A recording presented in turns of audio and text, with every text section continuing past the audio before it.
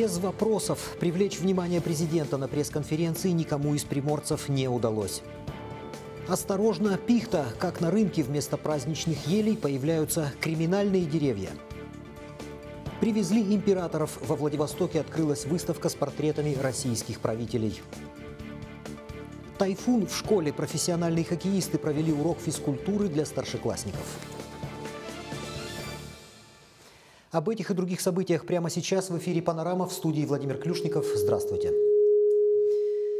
Во Владивостоке вынесен приговор местному жителю. Его обвиняют в мошенничестве и злоупотреблениями полномочиями. Генеральный директор строительной компании распоряжался полученными от дольщиков деньгами в своих интересах, а также продавал одни и те же квартиры по несколько раз. Обманутые граждане так и не смогли получить в собственность свои квартиры. Теперь горе-бизнесмена ждут 7 лет лишения свободы в исправительной колонии общего режима и 3 года запрета на занятия строительной деятельностью. Ленинский суд Владивостока восстановил в должности главного врача медцентра ДВФУ Олега Пака. Напомним, он руководил медцентром с момента его открытия, а 29 ноября этого года был неожиданно уволен. Это вызвало большой общественный резонанс. Многие выражали недоумение в прессе и в соцсетях.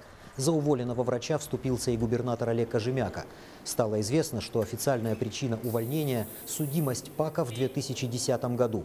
Главврач с увольнением не согласился и пошел в суд. Сегодня исковые требования удовлетворили. Сразу после оглашения постановления известный врач вернулся на работу.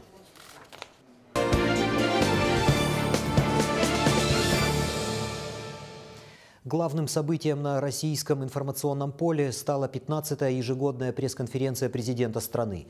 В отличие от большинства предыдущих подобных встреч Владимира Путина со СМИ, на этот раз никому из представителей Приморского края задать вопрос не удалось. Но завладеть вниманием президента получилось у нескольких журналистов с Дальнего Востока. Проблематика их вопросов во многом пересекается с приморской повесткой. На это обратил внимание наш корреспондент Илья Мороз, который побывал на пресс-конференции в числе почти 2000 российских журналистов. Юбилейная 15-я по счету конференция президента Владимира Путина стала рекордной по числу участников. Всего было заявлено почти 2000 журналистов. Они приехали буквально со всех уголков России, также из-за рубежа. И до начала конференции нам удалось пообщаться с некоторыми из наших коллег. Я как раз самый первый журналист, который оказался в зоне ЧС. Это город Тулун. Я видел эти человеческие судьбы, видел, как там ликвидируют последствия этой стихии.